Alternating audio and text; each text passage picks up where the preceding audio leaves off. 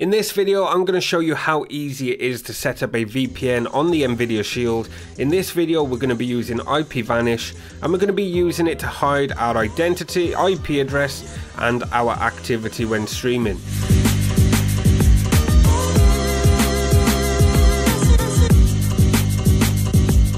Welcome back to Streaming Privacy, the channel that is here to help you protect your streaming activity online. And in today's video, we are going to be setting up a VPN on the Nvidia Shield.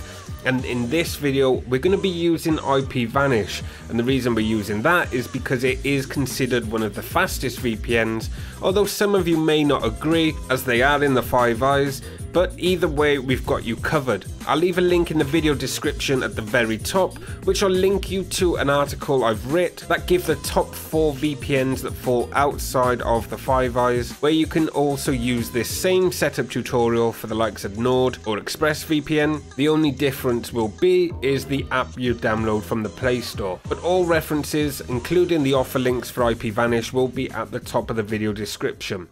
Okay, so first we need to set up an account for the VPN. So I'll leave the offer link down below in the video description and the pinned comment for any offers that are currently available for IPVANISH. And using that link, we can set up an email address or password and continue to buy the subscription you wish. You will also get 250 gig of free SugarSync cloud storage, and your login details will then be emailed to you. But make note of the email address and the password you use to create your IPVANISH account. So once you have made your IPVANISH account on your Nvidia Shield or whatever device you're using, head on over to the Google Play Store and navigate over to the search bar. In the search bar, we're going to type in IPVANISH, and you can see it is one of the first that pops up. So if I click on search and press back, it's led me straight to the IPVANISH app. So we're going to click on that. Now, as you can see, I've already got it installed. So for you guys, you want to click the install button, and then the app will download to your device. It will continue to install, and once it's ready, it will say open, just like this. So we're going to go ahead and click open. And this is what IPVANISH looks like. You've got your connect button here on the left, and then you can select the country and the city or server you wish to use. Now, for a tip, if you want the fastest server speeds, you want to select the country you're in or closest to you, and the same applies for the city and the server.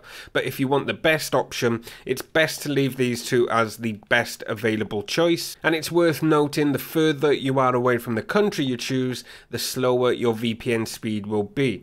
So we're going to go ahead and click connect, and then the VPN will connect. And as you can see, it's now connected me to Manchester and give me a visible location IP address. You might get a pop-up asking you to allow the VPN connection. If you do, just simply click allow, and then it will automatically connect. Now, if you want to guarantee your safety and security and your device is only used for streaming, you may want your VPN to automatically connect as soon as you boot your device. And we can do that in settings. It's really simple.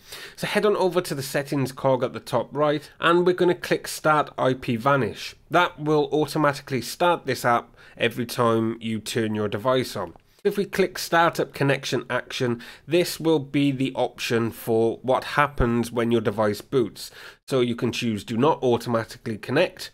You can connect to the last connected server you are on, or you can connect to the fastest. Of course, if you want the fastest speed for streaming, we're going to use the bottom option. But if you've got your own server setup that you prefer, then you can use Connect to Last. But for this video, we're going to connect to the fastest server available.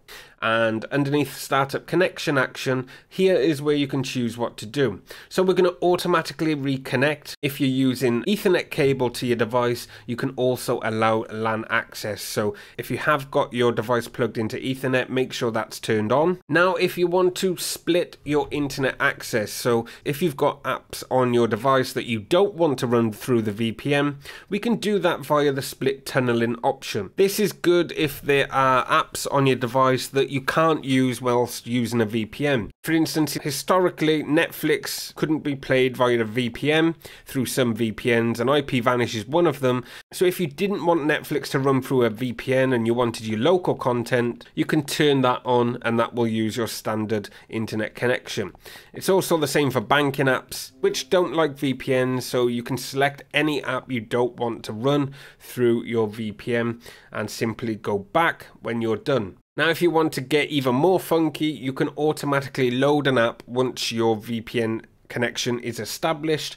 For instance, if you only use your device for Kodi, once the VPN's connected, you can use this option to automatically load any app you want, just to make it nice and fluid and easy for you. So for apps that do detect VPNs as well, you can also enable the scramble option, which adds obfuscation to OpenVPN, which tries to allow it to bypass that error, which may be useful if you wish, so it's up to you if you want that on or off. Now, there are different protocols and ports available. We're going to use the standard ports and protocol for this video, but if you want a more in-depth tutorial, let me know in the video comments down below. And that's it. That's how easy it is. So every time we boot up, we will now be connected to a VPN, so we can browse and stream anonymously without the worry of our IP address being traced on any server website. And to double check the speed and make sure we're secure, you can download a NetSpeed app from your streaming device or any speed test app